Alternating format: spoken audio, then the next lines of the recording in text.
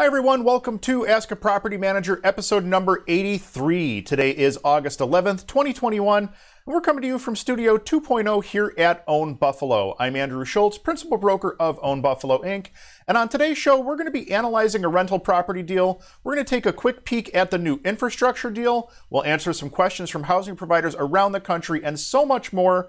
Before we jump into that, we're going to go ahead and plug our social media. New episodes of Ask a Property Manager every Wednesday, 10 a.m. Eastern on our Facebook page, facebook.com/Buffalo Foreclosed Homes. You can catch the replay the same day on Facebook and on YouTube. Don't forget about our Instagram. We post content there that doesn't make it to the other platforms. And last but not least, a new episode of the Rent Prep for Landlords podcast drops tomorrow on Thursday. We're going to be taking a look at how to properly serve a notice to quit, air conditioning units and who is responsible for the maintenance, and collecting social security numbers on a rental application, good or bad idea. Don't miss out on that. New episodes of the Rent Prep for Landlords podcast drop every other Thursday morning over at rentprep.com/podcast or anywhere podcasts are heard. We're going to go ahead and start with our news of the day here. And unfortunately, we have a couple of not so great stories, and then we're going to take a look at that infrastructure bill. This comes to us out of Kentucky. Husband and wife killed in Richmond shooting, man in custody after standoff with police. Well loved by many in the community, police say Christopher and Grace Hager were shot and killed outside of an apartment building that they owned on Keystone Drive. Quickly after, the suspect barricaded himself inside the apartment. The situation then took another turn after police say he set the apartment on fire. Police say 51-year-old Thomas Burrell is now in custody. We're told they got the first calls We're told they first got calls of the shooting around 2:30. After police arrived and discovered Burrell inside the apartment, they tried for hours to negotiate with him to come out safely. The Keeneland to Aqueduct Drive areas were closed off to try to keep people out of harm's way because, as police said, bullets could have started flying at any time. Once police had a warrant, they used rounds of powdered gas to smoke him out. While this was going on, he set a fire in the duplex, causing extensive damage inside. Smoke from the fire covered the entire street, but was quickly put out. Police say Burrell then gave himself up and came out a window sometime around 6:30. They took him to a hospital in an ambulance as a precaution, but say he wasn't physically hurt. The sad news is we had a daughter who the coroner had to call before we got here and let her know that both of her parents are gone. That's not an easy call to make. Our thoughts and prayers are with the family and friends of those involved, Police Chief Rodney Richardson said. Police have not released a motive or what happened before the shooting. They also have not released Burrell's charges at this time. We're told that Christopher Hager was 54 and Gracie was 52. They were prominent Richmond business owners and well known throughout the community. Several friends held a prayer vigil Tuesday night for the husband and wife. The Hagers own a Shell Mart near the EKU campus and other properties. Christopher was a realtor in the city. Quick follow-up to that. This was posted just a couple days ago. Chris and Gracie Hager were shot and killed last week. They were known for their missionary work and for the real estate business. Monday morning, the man accused of killing them, Thomas Burrell, made his first appearance in court. He appeared for his arraignment by video. He's facing several charges, including murder, arson, tampering with physical evidence, and criminal mischief. Police say he shot the Hagers outside an apartment complex they owned on Keystone Drive. Neighbors tell us he lived in the building with his girlfriend. It's not clear why the Hagers were at the apartment, but police say the couple planned on selling the building. Investigators are trying to figure out a possible motive. In court, not guilty pleas were entered on Burrell's behalf. He told the judge he's a musician. The judge appointed Burrell an attorney and set a $5 million bond. Family and friends of the Hagers were not in the courtroom, but Sunday night they gathered by the numbers. A celebration of life ceremony honored the couple. Those who knew them say they will be truly missed. You know, it's only by the grace of God that I'm getting through it, said Mike Park, one of the friends of the Hagers. It was just so hard in the first days, just really so hard to think that they could be taken from us this soon. And then it goes on to talk about visitation. Burrell declined an interview from jail. His preliminary hearing is set for August 18th. This is one of those stories that we don't necessarily know that this was a landlord-tenant dispute, but basically every indicator is that this was a landlord-tenant dispute. And now two people are dead as a result of it, and it's incredibly sad. You hate to see this. There are a lot of people that are getting to the end of their ropes as a result of everything that's going on, whether it be the pandemic, whether it be, loss of a job, whether it be any of a number of factors. Mental health in this country is at an all-time low, and people are starting to get to the end of their ropes. And unfortunately, this is the type of thing that you start to see happening when you get to that point. Not to be unfair, there was also an article out of Las Vegas, I believe, where a landlord shot and killed 2 tenants. I didn't have a chance to pull that down for today's show, unfortunately. Maybe we'll talk about that next week. I'm not trying to paint this as this is a one-sided tenants versus landlords thing. It's definitely going in both directions, but it really does boil down to the fact that a lot of people are just at the end of their rope. It's kind of sad to see. Moving on to something a little bit more positive. This article coming out of The Real Deal. This is in regards to the new $1 trillion infrastructure bill and what it could possibly mean for real estate, or more importantly, what the next infrastructure bill could look like for real estate. The Senate on Tuesday passed a $1 trillion infrastructure package, then turned to a $3.5 trillion measure that could include more extensive investments in housing and changes to zoning policies. The infrastructure bill includes $550 billion for bridges, roads, high-speed internet, and other projects. The White House has billed the spending package as the largest ever investment in public transit. Under the measure, Amtrak received $66 billion, which is the most the rail service has received since its founding in 1971, according to the New York Times. There we go. The Senate is now considering a $3.5 trillion plan that Democrats hope to approve through reconciliation, a process that would not require Republican support. The resolution allows for up to $332 billion for housing and other investments.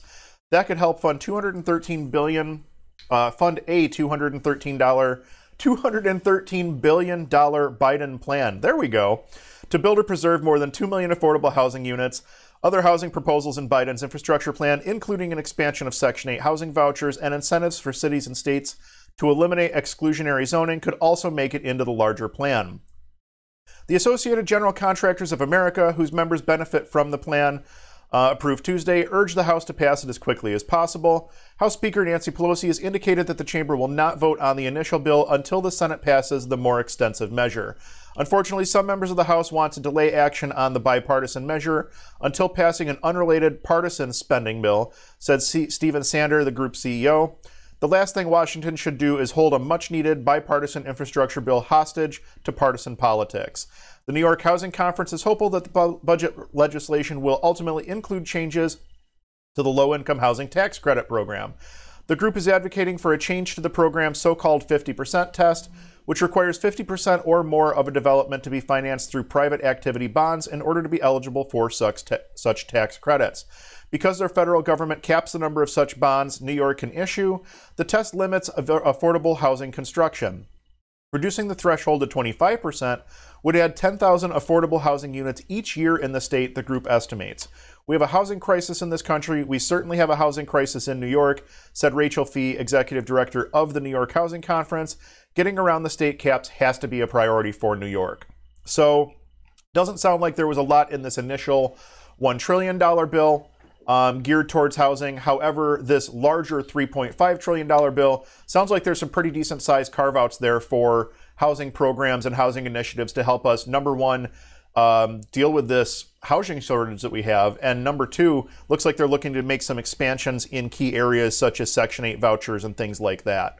So that'll be interesting to see if that winds up finding its way through Congress and into law. I guess we'll have to keep up to date on that. All right, so we're going to jump over and look at a couple of funny things, and then we're going to do a deal analysis. We're going to start with this one. I feel like I have pulled up so many carpets, not necessarily linoleum, but so many carpets in living rooms and found beautiful hardwoods that have just been covered over for no reason. When I saw this, I knew it had to find its way onto the show. The next thing we have is, whoops, another humorous image. I don't understand what was going on back in the day when bathrooms were designed and why people thought carpet was such a great idea in bathrooms. But please stop. No carpet in bathrooms, no carpet in kitchens. As a matter of fact, we sold a foreclosure in Niagara Falls that had carpet in the kitchen maybe 2-3 years ago now. And I just thought it was the weirdest thing to walk into a kitchen and see like shag carpeting. It wasn't like indoor outdoor. It was like a shag carpeting. It was so gross. So, all right, we're going to go ahead, switch back to desktop view here. We're going to go ahead and do a deal analysis here. And before we jump into that, I wanted to let you know you can grab a copy of the deal analysis sheet that I'm going to be using here right at whatsdrewupto.com. You can find that. I'm going to go ahead and turn my overlay on here. There we go. You can find a copy of this spreadsheet over at whatsdrewupto.com. Just click on the button to grab my free real estate deal analysis spreadsheet. You're going to fill in your name, your email address. We're going to send you the spreadsheet right to your email. We're also going to include a video showing you how to use it. As a matter of fact, it'll probably be the video that you're watching right now because we're going to take this snippet from our Ask a Property Manager episode and make this the video that we use for showing people how to use this spreadsheet. So you'll probably get to see this all over again. That being said, we're going to go ahead and pull up the spreadsheet here. And this is the deal analysis spreadsheet. This is something that we put together, and it's been iterated over the years, but I've had some version of this for a long time now. And essentially what it does is it gives you the ability to quickly analyze a rental property deal to make sure that you are getting the best possible deal, or at least understanding what the deal is that you're buying into before you go ahead and sign on that purchase contract. You can see that there's a bunch of different fields in here. The yellow ones are for editing. The green ones can be edited, but you don't have to. And the orange ones have some sort of a formula in them, so you don't want to edit those. Otherwise, you're going to break the spreadsheet. Down here at the bottom, we also have a mortgage calculator, as well as an amortization table. Once you put your info into the calculator, it'll build out your table for you. We'll get to all that here in just a minute. I want to talk briefly about the property that we're going to be analyzing. We'll hop over to the MLS. Right now we're looking at the client version of this MLS listing. This is 716 Hopkins in Buffalo. This is one of our listings. As a matter of fact, if you watched last week's Ask a Property Manager episode, I already put this out saying that this was out and on the market. But this would be the printout that we would hand to one of our clients if we were to show them the property. This is the client full version. It gives you all the information on taxes, gives you the information on the apartments, how many heating units, electric meters, gas meters, etc., etc. We're going to take a minute and flip through the photos here just so you can get a feel for what this property looks like, so you have a good idea as to what it is that we're actually analyzing as we're going through. This is the lower apartment. This is the occupied apartment. She keeps a very, very nice apartment. She's been with us for several years now, which is nice. And now we're in the upstairs apartment. This one is vacant. It needs a little bit of turnover work to get it back on the market and get it ready to go. One thing you will notice is there is a big water stain on the floor here. This house is in need of a roof. That's one of the things that we are going to be taking into account when we do our analysis. Some more photos of the upper unit. I like the upper unit because it has a big open living room, dining room area. It's a little bit different style than the downstairs unit, but otherwise the units are pretty much identical, the bedroom sizes and things of that nature. And there you have it. We have separate gas meters. We have separate electric meters. We have separate hot water tanks. We have separate furnaces. We have separate electric panels. And these are both 100 amp electric panels. So I went ahead and uploaded a bunch of photos there so that if somebody was trying to analyze a deal, they could get a lot of information just from the photos and from the MLS listing. A couple things to make note of here. Updates on this property include 2 hot water tanks in May of 15 and March of 16, and 2 high efficiency furnaces in October of 13 and in October of 20. So you do see that there have been a couple of updates there. Again, that's something to factor in. Not necessarily when we're talking about analyzing the property, if I knew I had to replace furnaces and hot water tanks, I would be including them in my repair estimates. But in this instance, there's not really going to be an adjustment for those because they're in good condition and we don't need to make the adjustment. List price on this property is $120,000. That's the price that we're going to start at while we're doing our analysis. We're not going to sit and go and look at other properties in the neighborhood today to see if this is a good value for the neighborhood. We're going to be looking at this property as a standalone to see if it stands on its own 2 feet. So we're going to be jumping back and forth between this MLS listing and the spreadsheet quite a bit here, but I'll kind of go through and show you how to use this spreadsheet. So the property address, 716 Hopkins Street, Buffalo, New York, 14220. Purchase price is going to be $120,000. Total repairs needed. I know that we need a roof, and I know that that roof is going to cost us about $15,000. I'm going to throw that number in there. That gives us our total investment cost of $135,000. Actual cash invested. This is going to be your down payment and your repairs. In this instance, I'm going to assume that we're paying for the roof in cash after the closing of the property. So that's going to be added in as just the flat $15,000. If you were financing the roof, then you would only be factoring in your down payment here. Your actual cash invested for that repair would be just your down payment in that instance. for the purposes of this spreadsheet. So on this purchase price, we're going to say $120,000. We're going to say that you are putting 20% down, which is $24,000. We're also going to say that you're spending the money on that roof out of pocket, the $15,000. So we're talking about an actual cash invested of $39,000. $39,000, there we go. As far as the units go, we do not have any studios or one beds. We have two beds, no 3s, no 4s. You really only have to put in the number of units for where you have units. I don't have to enter those zeros in. We just did it to make life a little bit easier and to show off the spreadsheet. So we're going to analyze this a couple different ways. We're going to start just by analyzing it as it sits right now today with the 1 unit occupied, based on the 1 unit currently being occupied. And then we're going to see, okay, what are some other ways we can look at this to know if this is going to be a performing asset moving forward. Property taxes, we're going to go back to the MLS. The total property taxes here are $1,111. I know those numbers to be valid because I gathered those numbers. So I'm going to go ahead, jump back to the spreadsheet and drop my property taxes in here. Electric and gas, I'm not factoring in for electric and gas because the 2 units each have their own electric and gas meter that the tenants are responsible for. Water and sewer, I'm going to factor $800 in here. And you can see I've left some notes behind. Most of this is geared towards analyzing a deal here in Buffalo. You could very easily change these, these footnotes here. You could very easily change these footnotes to work in whatever region you're in. So I'm factoring in $800 for the water and sewer bill. And I am going to factor in, again, $200 a year for the user fee. Cable, internet, or other, we're not including any of that here, so I'm not going to factor that in. I'm going to factor in zeros for my electric and gas as well.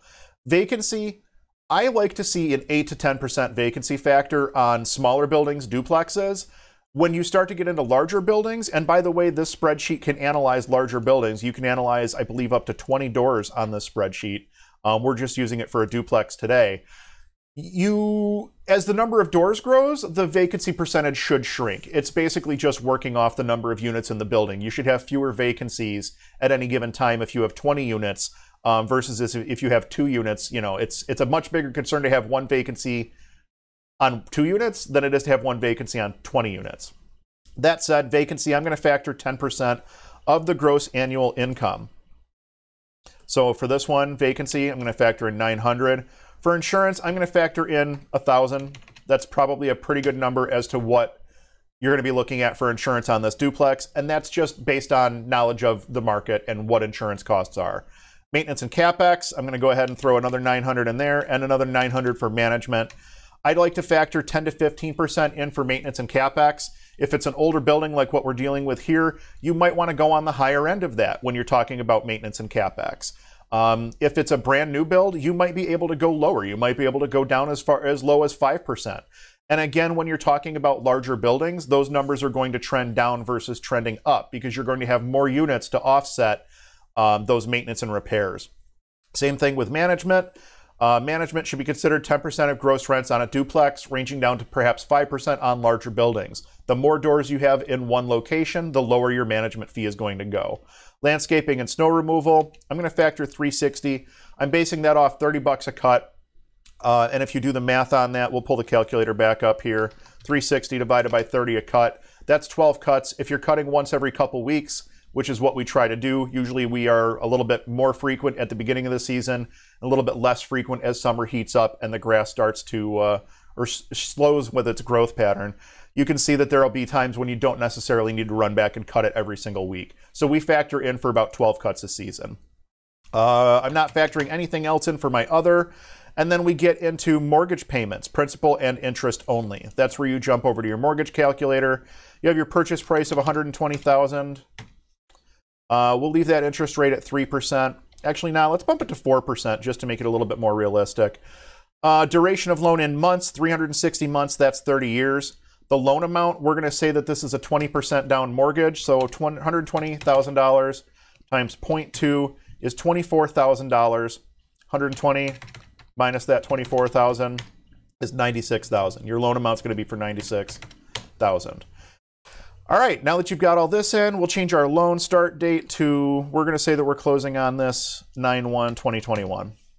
You can see you've got your monthly loan payment. You've also got your total monthly payments, your total loan payments, your total interest paid, your monthly property tax amount. So if you wanted to, and there's a reason I'm not doing that here, because we want this to be a principal and only payment. We don't want the principal, interest, taxes, and insurance all wrapped into this because of what we're doing with this spreadsheet. I want my taxes split out separately. I want my insurance split out separately. I don't want those lumped in here, which is why I'm not taking my property tax. You can take your 1111 divided by 12.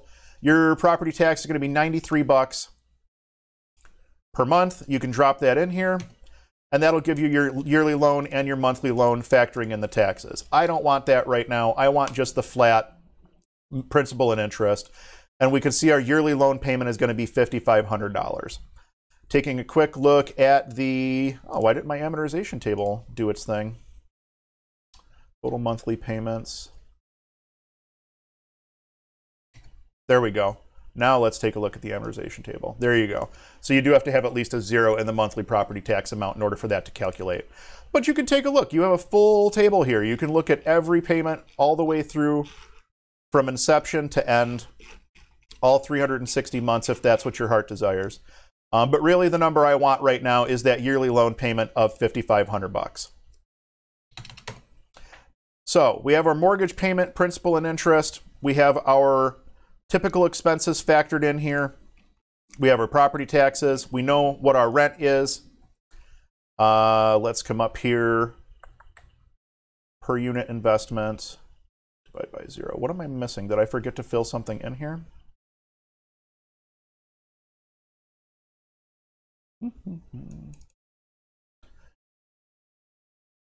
Oh, there it is, total units. I forgot to fill in the total units. Total units of 2, occupied units of 1. I missed one of my own fields. Now you can see that this property in its current state, not a real winner. You're not winning in any of these categories. You're negative on your cash-on-cash return. You've got a really crappy cap rate, and your debt service coverage ratio is not even going to be something where the bank will look at this property. So we're going to have to look and see what we can do to beef these numbers up a touch. So factoring all of that in, what exactly are these things up here? What are these criteria? What does all this mean? I left some notes over here on the side so that you can get a feel for what you're looking at. Cash on cash return is factored as the net operating income minus divided by the actual cash invested. Typically most valuable in finance transactions, this figure does factor in the mortgage payment, principal and interest, as well as taxes and insurance. That versus your cap rate. Your cap rate is factored as net operating income without the mortgage divided by total investment cost. Since the net operating income does not factor in debt payments, the cap rate ignores the impact of financing. This is typically most valuable in an all-cash transaction. Debt service coverage ratio is factored as the net operating income without mortgage divided by the mortgage payment. This is often looked at by lenders before making a loan. Generally, lenders want to see at least a 1.2 DSCR. The DSCR shows by how many multiples you can cover the debt service after taking care of all operating expenses. Higher DSCR means less risk for you and for the bank, and they want to see at least a 1.2. So in this instance, you don't even come anywhere close to that. So we're going to do a couple things here to further analyze this property.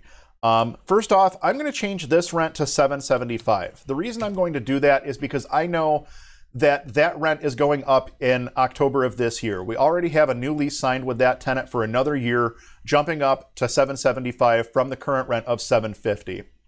I'm also going to assume that, actually, let's just leave that. We're going to just leave that. We'll make that alteration. When you make that alteration, you do have to come down and factor in the changes to your management, to your maintenance, and to your vacancy as well, so that your numbers stay consistent across the board. Your mortgage isn't changing. Your property taxes aren't changing. Your insurance isn't changing. Your water, sewer, your user fee, there's only a couple factors that are changing here. So when you can make changes to the rent roll, it definitely has a major impact on whether a property makes sense or doesn't make sense. Right now, I want to look at this property as if you were going to buy this and owner occupy it. You were going to have the downstairs tenant take care of the rent, essentially. they're going to pay rent, and you're going to live in the upper unit. So you're going to have $775 a month coming in here. Let's jump back to our mortgage calculator, and we're going to say, okay, 92, we'll call it $93 per month. Means your total monthly loan amount is $551 a month versus the rent that you're receiving of $775 a month. You're profitable on this property every single month, which is not a bad position to find yourself in if you're looking to owner-occupy this property. If you were to buy this as an owner-occupied property, the cash-on-cash return, the cap rate, the debt service coverage ratio, not quite as important as if you were using this as a true investment property. You're going to be taking a standard, residential mortgage on it, no problem. And as a matter of fact, if you were going to own or occupy it, chances are you're not putting 20% down. You're probably going to go with a 5% or a 10% conventional product. You might be in on a 3.5% FHA. You might be in on a 0% down VA loan, which will definitely change these numbers if you're looking at this as a single family, or as an owner-occupied rental. So that is an option. And even if you were putting 20% down and you had to pay for that roof, you could still see that your monthly mortgage is only going to come out to that $551 a month. So in theory, you should still be fine if you were looking to use this as an owner-occupied rental property with a tenant helping to support the rents. Now what I want to do is say, all right, what if we can get both apartments at $775? And we're going to say that both units are occupied. Now we need to come down here. We're going to make some edits to our other numbers, our vacancy, our management capex, 1860. And what I'm doing is I'm taking this gross annual income times 10%, essentially. Makes a real easy math. So now that we've adjusted for our maintenance, our management, our vacancy, what do the numbers look like? Okay, suddenly we're starting to look a little bit better. The cash-on-cash return is actually worth looking at. Your cap rate is actually worth looking at. And your debt service coverage ratio, if this was to be at 775 for these two units, you know that the bank is going to be willing to finance this based on this deal. With two tenants in place at 775 a month, this deal will stand on its own two legs. That's good news. Now let's really think a little bit more deeply here. Is 775 actually the true market rent? I don't think that it is. Based on my knowledge of the rental market in South Buffalo, I think you could actually go higher on this. I think you could probably get both of these units for $850 a month. You might have to do some turnovers, you might have to do some improvements and things like that. That's going to factor into your total repairs and things of that nature. But for this instance, we're going to leave those numbers alone. We'll take a look at what happens when you really beef those numbers up and get this thing back to actual market rents. We'll update our numbers down below. Everything else is going to remain the same here. You can see your estimated expenses, and coming up here, you see your updated cash-on-cash return, your updated cap rate, and your updated debt service coverage ratio. Almost a 2.0. A 2.0 means that you can pay for all of the expenses of the property on the debt service coverage ratio. Coming back here, net operating income without the mortgage divided by the mortgage payment. Essentially, this is how many multiples you can, how many times you can cover the debt after taking care of your operating expenses. So that's all your operating expenses, which is all of this, minus your mortgage. That's what you're looking at on your DSCR. Essentially, how many times over can you cover the expenses before you get to the point where you have to cover your mortgage? You're in a real good shape on this property. A bank would have no problem financing this property at almost a 2.0 debt service coverage ratio. So that's good news. Pretty straightforward.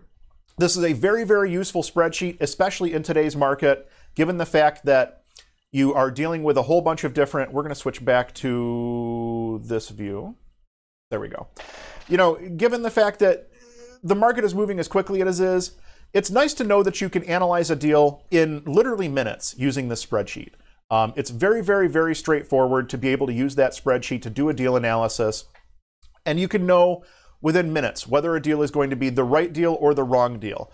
Or if it's the right deal, or maybe it's not quite the right deal, what is it going to take to make it the right deal? If I have to throw an extra X number of dollars at it, or I need the rents to get to this amount, you can really use this to analyze a deal in its current situation and then look at, okay, a few different factors, what does this look like if I bump the rents up? What does this look like if I get better financing? What does this look like if we eliminate some of these expenses or whatever the case may be? It's a very, very, very easy way for you to be able to sit and actually analyze a deal properly. Once again, don't forget, you can grab that spreadsheet for free over at what'sdrewupto.com. Grab a free copy of the real estate deal analysis spreadsheet. You can click that button right there. You'll enter your name, you'll enter your email address. We'll send you a free copy of that spreadsheet. Feel free to use it to your heart's content. That's what it's there for. We're going to go ahead and jump around to our questions from housing providers around the country. Starting with this one. Do you have to accept a cosigner?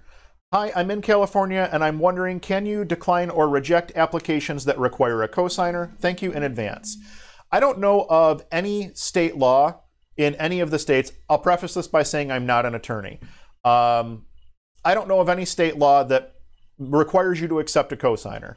If you have a written set of criteria for your rental, selection criteria for your rental, and they meet fair housing standards, you're compliant with all the fair housing guidelines, and that application does not meet your standards, you don't have to rent to them. I don't know of any state that requires you to offer up cosigners as an option to anyone, at least not at this current junction. If you are in a state that requires you to offer up a cosigner, let me know down in the comments, because I would be interested to know what states are making that move, what they're requiring, and why they're requiring it. That was a pretty easy one. We're going to take a look at another question here. This will be our last one of the day as we're starting to go a little bit long here. 2 tenants, 1 lease, 1 rent. Hello, I have a couple that splits their rent 50-50. One of them has a drinking problem and is now being late with his share of the rent. The other one is not happy. I can smell a split up coming. This 1-year lease is on, the 1-year lease is in both their names and expires March 2022. What do you do when one of the tenants does not fulfill the terms of the lease and or they want to separate? I believe that neither one could afford the rent on one's own. So I will preface this by saying that hopefully your lease includes language that the tenants are jointly and severally liable for the lease. Again, I'm not an attorney, but my understanding of this means that if one party is unable to pay, the other parties in the lease must pick up the slack. And I understand that that is a massive oversimplification of a legal concept. You can talk to an attorney to get more information on it, or go do some research on Google, whatever your preference is. So in this example, even if they were to split up and one of the people was to move out of the apartment, they would both still be responsible for that lease because they both signed on the lease as responsible parties.